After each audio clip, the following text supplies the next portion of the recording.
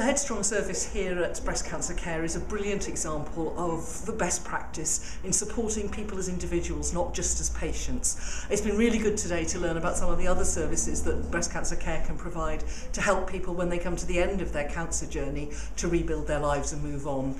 We really want to make sure that cancer services are coordinated across Wales and that each cancer patient is allocated a specialist nurse who can signpost them through to all the services like those provided here by Breast Cancer Care that can make all the difference, not just in terms of somebody surviving, but in terms of them moving on and really enjoying life and living life to the full. We've got a real opportunity to do that here in Wales because we're small enough to coordinate.